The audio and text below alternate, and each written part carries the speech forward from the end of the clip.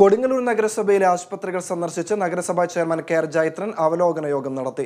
ചെയർമാനോടൊപ്പം വികസനകാര്യ standing committee chairman K S Kaisab യോഗങ്ങളിൽ പങ്കെടുത്തു.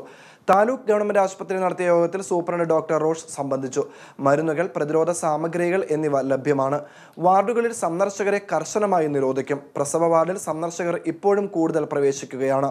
ഇത് ഒരു കാരണവശാലും അനുവദിക്കില്ല. 87 പേർ വീടുകളിൽ നിരീക്ഷണത്തിലാണ്. 40 പേരുടെ സാമ്പിളുകൾ അയച്ചതിൽ 39 പേരുടെയും നെഗറ്റീവാണ്. ഒരാളുടെ ഫലം ലഭിക്കുവാനുണ്ട്. ശരാശരി 450 പേരാണ് OPയിലുള്ളത്.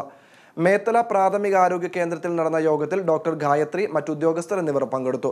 113 പേർ വീടുകളിൽ ഇവിടെ നിരീക്ഷണത്തിലാണ്.